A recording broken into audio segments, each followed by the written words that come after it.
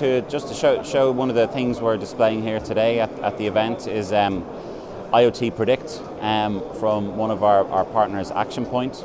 And what is this solution all about? It's a solution we designed in conjunction with Action Point, Microsoft and Intel.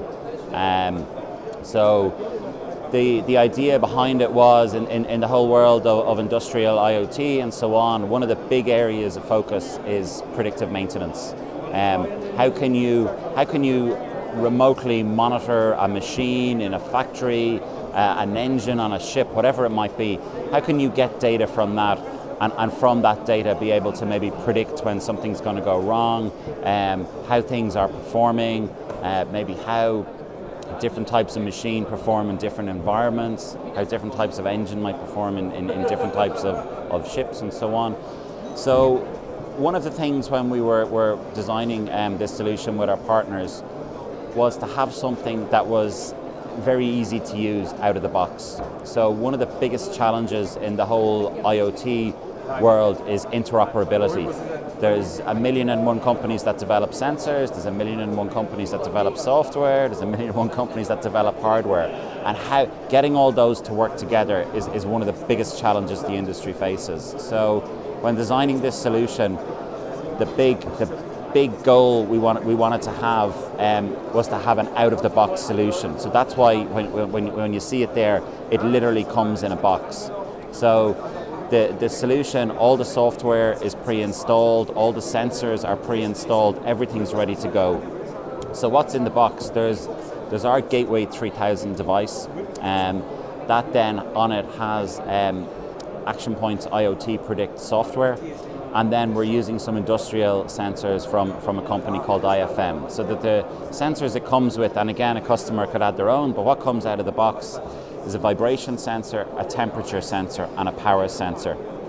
So the idea is that you can attach those three sensors to some piece of kit. It might be an engineering kit, it might be a machine, it might be an engine, but then you can now get data from that piece of equipment that you couldn't get before. So it could be a 50-year-old machine in a factory, and then you put on the power clamp, you can see how much power it's using, you put on the temperature, you see what temperature it operates at, and you put on the vibration sensor, and again, when you attach those, you can then start to build up a profile of what normal looks like. So I can now see my machine normally operates between 25 and 28 degrees. It uses X watts of power, X amount of power. The vibration profile is this. And then you could start to do things with a solution like this where it sets up alerts. If the temperature goes above the norm, I want to get a notification on my phone, or I want it to automatically create a job requisition on my ERP system to send an engineer out to look at it. So again, all those type of things are possible. And again, the big thing with this solution is that a customer can literally get it in the box, have it set up and running, have live data in Microsoft Azure within about an hour, which is kind of unheard of in the IoT business. It's usually would take an awful lot longer to implement a solution like that. Types of customers who are buying this, huge amount of customers have heard about IoT, what's it all about, how do I get my things online, what are the possibilities. Customers are buying a kit like this because it's self-contained, it's not expensive, and they can get it up and running very quickly and start to see how the whole world of IoT could benefit them, benefit their customers, their business, and so on.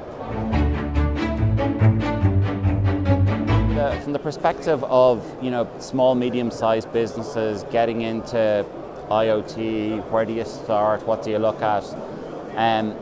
The one thing where we've seen successes with customers and our partners who are working with customers is don't try and boil the ocean on day one. Start out with something small. Something like the IoT Predict kit there.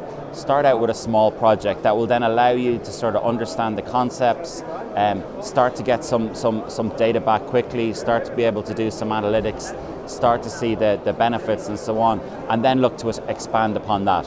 Don't try and go and digitize the whole factory on day one.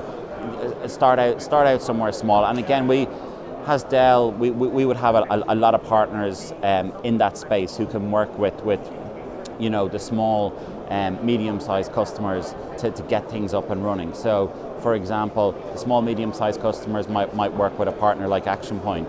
For larger size manufacturing customers who are doing those bigger size projects, a company like Software AG, another one of our big partners on the stand here with us, they might look like at someone like them for the larger size projects. To kind of explain a little bit on where Dell is coming from in this space, a lot of people may not associate Dell in this space, but we've been active in it for a long time now. Our IoT business sits within Dell OEM. Dell OEM is a division within Dell that's been running for many years.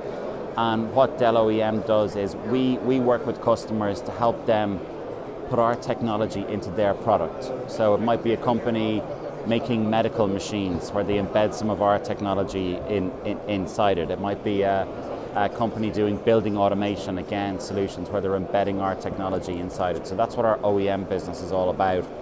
And that's where our IoT Edge business that my team work in, that's where we sit. And we work with our OEM partners, with our core Dell colleagues across a whole range of different solutions in the sort of Industry 4.0, manufacturing, energy, smart buildings, smart vehicle areas.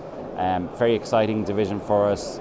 It's grown a lot over the last sort of 3 to 4 years since we set up, and it's great. We're now starting to be recognised a lot more in the space, and we're seeing indeed many of our traditional IT customers, the operations side of their business, are coming to us for advice on things like manufacturing 4.0, digital transformation, what's it all about, how do we get started, and I suppose the last thing to mention, one of the biggest reasons we've seen success is, as well as developing the products like our edge gateway devices, our industrial computers that you can see on the stand here, we also put a huge investment into our partner ecosystem.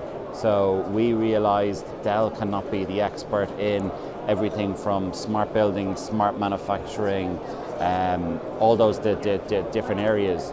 So we've built out a whole partner ecosystem of very specialized partners who have many years experience in these areas and now use our technology to roll out their solutions in the marketplace. And again, that's one of the big reasons we're seeing such good traction in the space, and we'll continue to do so going forward.